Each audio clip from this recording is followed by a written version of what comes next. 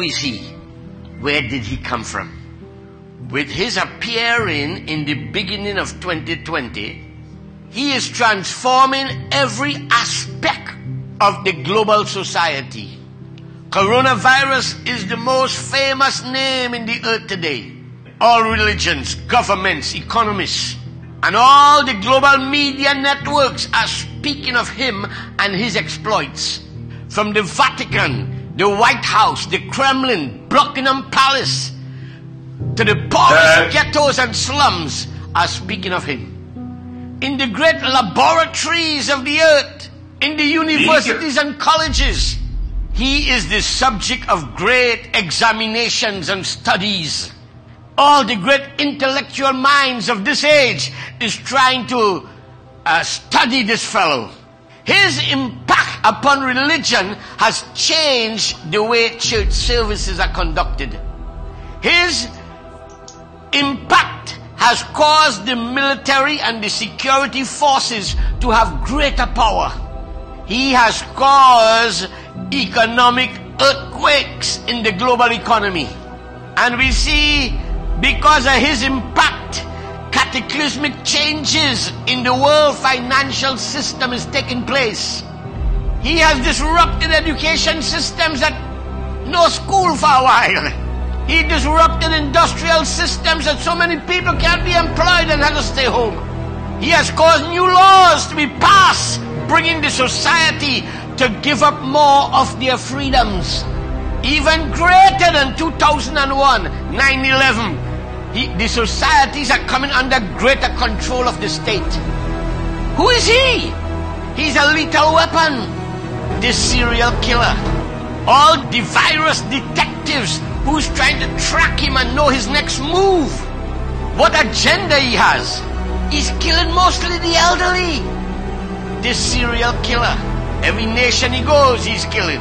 He became the most publicized, famous and feared killer. Yet he was unknown and unrecognized a couple of months ago. But today he has a worldwide reputation. His power and influence is in every sphere throughout the earth. His photograph, his achievements, his travels are being broadcasted worldwide.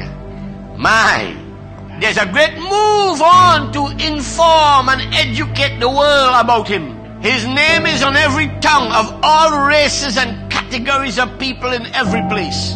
The destruction he has wrought with his invisibility, his speed and his power has brought fear, panic and instability in every nation. Great efforts are being made to control his movements. We see how they are trying to contain him and limit his destruction. Who is him?